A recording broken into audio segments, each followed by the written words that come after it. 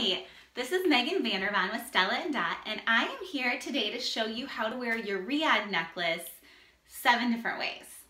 This piece is such a great staple in your accessories wardrobe. It is an amazing thing to wear both to work and on the weekends. You can dress it up, you can dress it down. I'm going to show you how I love to style this necklace. So right here, this is how the Riad comes in the box. It has the 3 different strands. So we've got this little fringy strand, we've got a tasseled strand, and then we have the chain layer. So if you're wearing a sweater or a plain top of any sort, you can just pull it right out of the box and wear it just like this.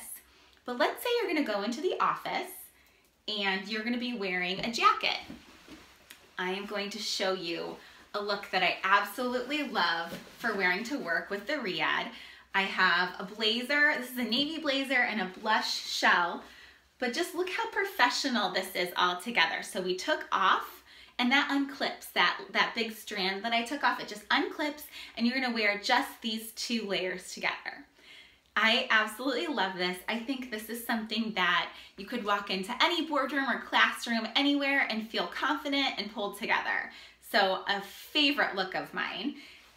And then I wanted to show you for the weekends, if you are going out on a date and you just want to be kind of cool, casual, grab a clutch, and you can just wear this kind of like sexier layer on its own. This is just the tassel.